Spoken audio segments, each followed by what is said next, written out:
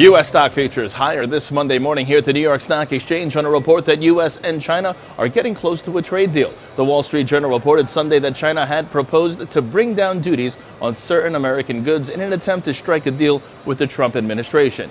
Meanwhile, in the Forex market this morning, the euro-dollar is where we begin. That's under pressure. The British pound-U.S. dollar pair sees the upside prevail, while the dollar-yen sees the upside prevail as well. Now, the Australian dollar-U.S. dollar pair, that's capped by a negative trend line, and that's in focus. The pair capped by a declining trend line and remains under pressure. Short positions below 0.7105 are favored, with targets at 0.7065 and 0.7050 in extension. The Bitcoin dollar, meanwhile, that's under pressure with the pivot point set at 37.82. And in precious metals, gold sees the downside prevail. That's in focus. Gold remains on the downside, capped by its declining 50-period moving average. Short positions below 1300 are favored, with targets at 1286 and 1276.50 in extension, while silver, that sees the downside prevail. Don't forget to follow Trading Central on Twitter and other social media networks for all of your Forex market updates. And for Trading Central Web TV from the New York Stock Exchange on this, a Monday morning, I'm James Swin.